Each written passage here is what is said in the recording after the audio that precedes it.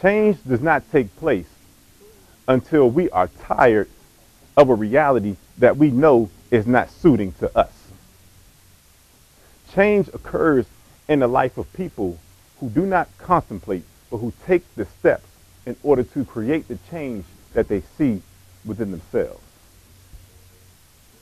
And sometimes in life, you have to take what are called radical risk.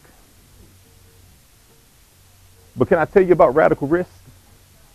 A radical risk oftentimes creates a radical reward. How many of you all have a Facebook profile? The rest of y'all just don't want to admit it, okay? I'm just joking. Like, that Facebook is so juvenile. I'm a professional, okay? I don't have a Facebook page. And you sitting there checking your profile, updating your status right now.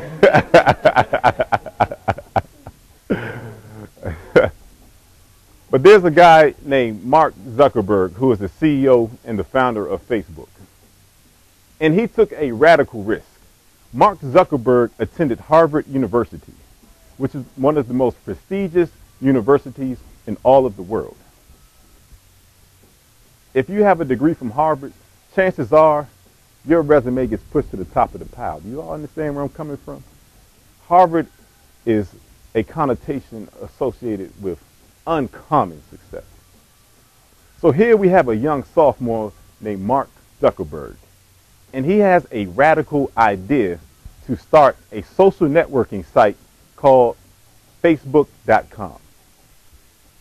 Can you imagine the opposition that he faced when he said he was going to drop out of one of the most prestigious schools in all of the world and take a radical risk and pursue his dream of creating a social network that allows people to connect? I know what they told him. Your idea is crazy. Come on. You're in Howard. You're in Harvard. You're a genius. Why in the world would you take a step backward like that? But now Mark Zuckerberg is the youngest self-made billionaire in the world.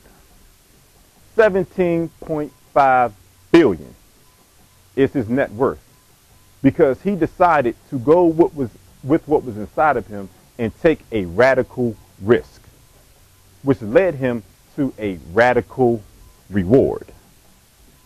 And sometimes in life we may have a dream or desire that doesn't quite add up, that doesn't quite make sense to everyone around us, and it's considered radical. But when that urgency of now calls your name, because you may play around with, you may go in and go out, but when that urgency of now calls your name, it is then time for you to create what you see within yourself.